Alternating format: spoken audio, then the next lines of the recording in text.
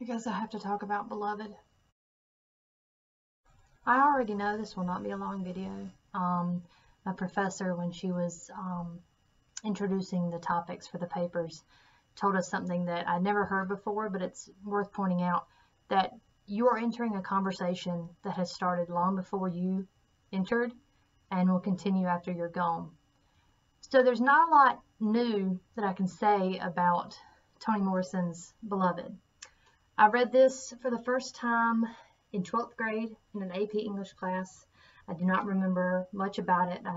General plot. I remember us making fun of the movie, which is fair.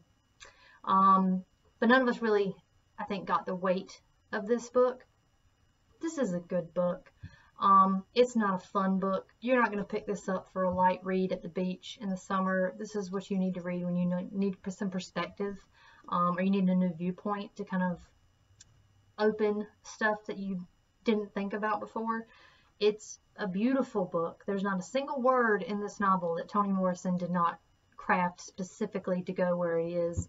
It's almost like a song in that regard. And it's just, again,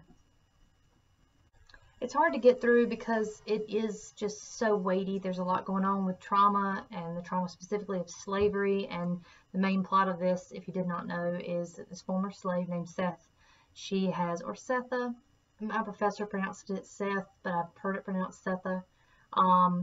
She is cornered with her children and is forced to make a choice that haunts her literally for the rest of her life.